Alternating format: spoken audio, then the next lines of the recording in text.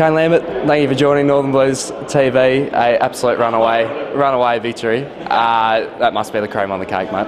Thanks, Lodgy. Yeah, it was quite nice. It was quite humbling to win Laurie Hill Trophy. Last year sort of finished off 5 votes behind me, best mate Adam Marquand, and this year I was lucky enough to be able to win it. And you made mention of him. He's obviously been a big support for you, just growing up together and playing a lot of your footy together and training together.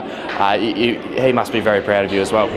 Yeah, like I said when I was speaking up there, I can't credit him enough for what he's been able to do and the influence he's had on me over the last, probably 10 years.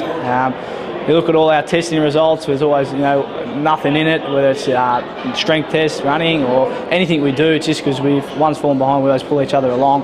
And I've been so lucky to have someone like that, pushing me through all the difficult times. You've had an amazing year, and I reckon if I went through all the awards, we'd run out of battery life. But what do you credit for the year you've had? You obviously a full pre-season helps, but has there been anything else? Look, I don't think we can underestimate a full pre-season. I think my first 2 years at the club, I broke down a little bit with my foot and then my hip. I missed a fair chunk of pre-season.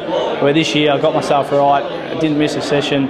And I think that held me in good stead for the rest of the year. I tried to work on my endurance. I knew that was probably lacking a little bit, missing a bit of pre-season the years before.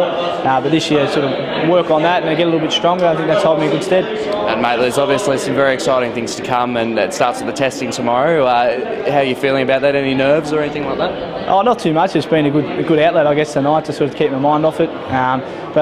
Thank you. But at the end of the day, I just got to have a crack tomorrow and do my best. And I'm confident with the work I've done. And then tomorrow's just about performing. Well, the trademark line is that we'd congratulations, and we'd love to see you here next year. But I think I speak for all of Northern Blues fans when we wish you all the best on whatever. Hopefully, there is something greater on offer for you, Kane. But thank you for what you've given the club. Congratulations on tonight and the season you've had, and best of luck tomorrow and beyond.